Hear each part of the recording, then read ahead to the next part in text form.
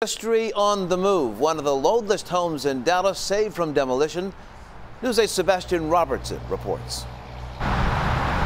Look past a congested Interstate 30, looming over rush hour traffic.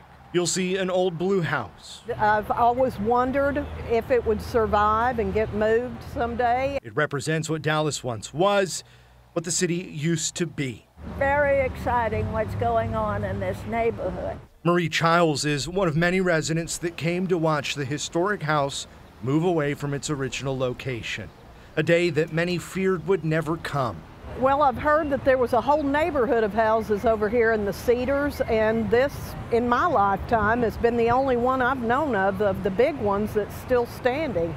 It's still standing because of Catherine Seal.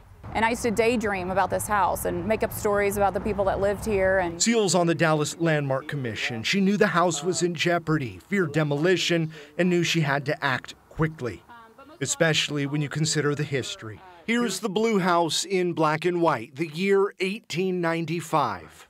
This picture from 1977. A house originally built by Max Rosenfield, a developer in 1872. Seal couldn't bear to see it go. Warped wood, chipped paint, and all. Her solution: come up with the money and buy the house outright. More than $150,000 of her own money.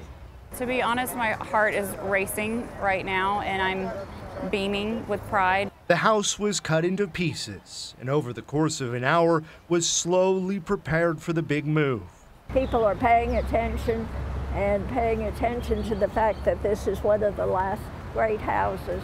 Now the real work begins, bringing this Victorian-era home to its former glory.